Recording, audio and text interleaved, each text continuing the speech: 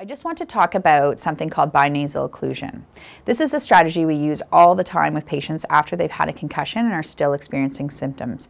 We use this for people who complain of things like difficulty reading, headaches, difficulty walking around in a busy environment, difficulty being a passenger or a driver in a car, hard time on the computer, watching television. All of these things are things that would lead us as a team to try Bi-Nasal Occlusion with someone. So what you do is you take either your existing reading glasses or regular glasses or a pair of dollar store magnifiers where you pop the lenses out. So these have no lenses in it.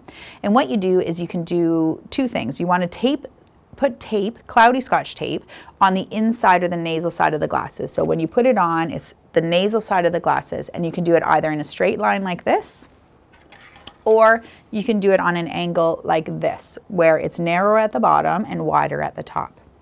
So how you can see if this is going to work for you is read a magazine or read a book, try it with the tape and try it without the tape and see if you notice a difference. What our patients notice is they often can read smoother, it's easier to read, so they report that their eyes move easily across the page, or the words stay stable on the page, or the words are clearer. You're always looking for it to be more helpful and not worse.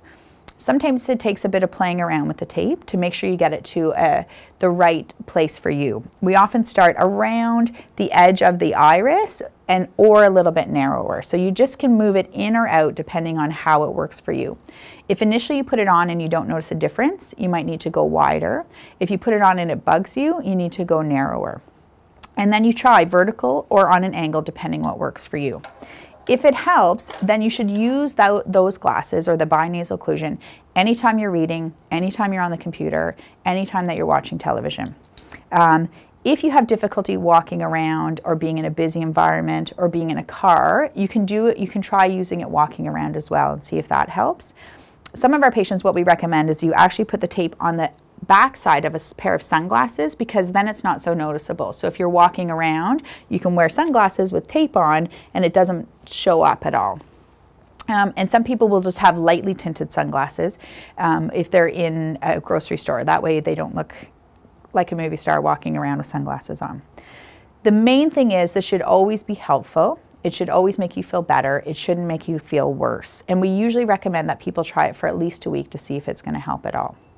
If you're finding that it initially helped and then it was starting to not be as effective, what we recommend to people is to move the tape in a little bit narrower. So it's a nice, easy strategy that you can try to see if it's going to help you with concussion, and we find a lot of our patients find it extremely helpful.